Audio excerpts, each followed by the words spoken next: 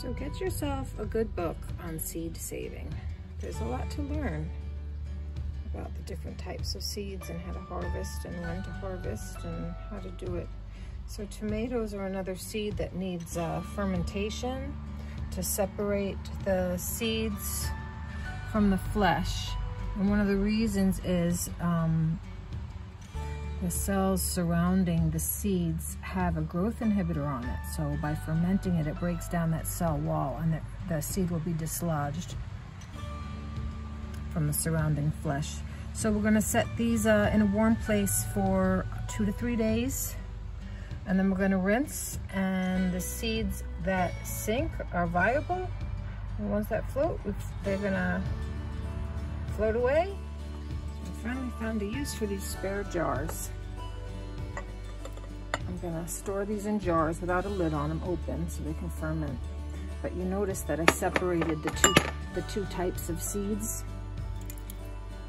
And I'll label the jars, and when I save the seeds out, label them as well so we know what variety we have. I have a heart-shaped aroma. So it's been a few days. Let's see how we did with our tomato seeds.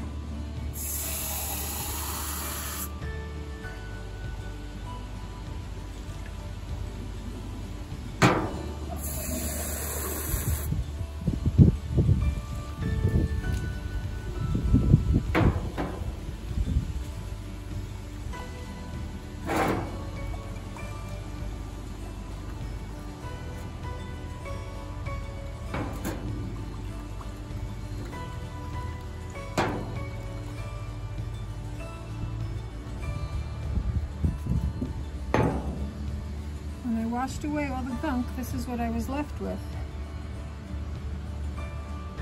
It doesn't really look like any of them are floating, so I'm going to save all of these as viable. I'm going to pour off this water from the other one as well. You see?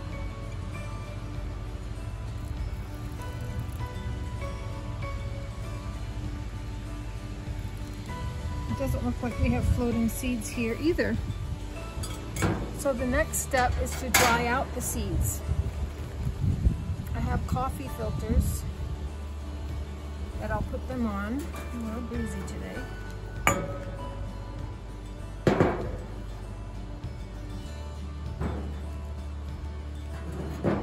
These are going to be the heart-shaped.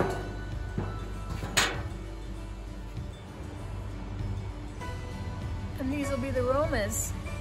I'm going to put them in a coffee filter.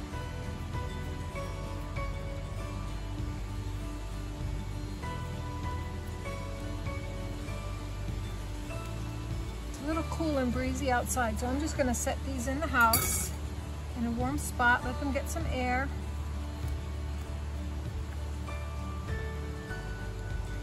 And let them dry out. But you can see I didn't have to pry these seeds away from the flesh of the tomato. Just by letting them ferment for a few days, they did it all on their own. And once they're dried out, I'll label them and store them, and we'll have another crop next year. What's better than that?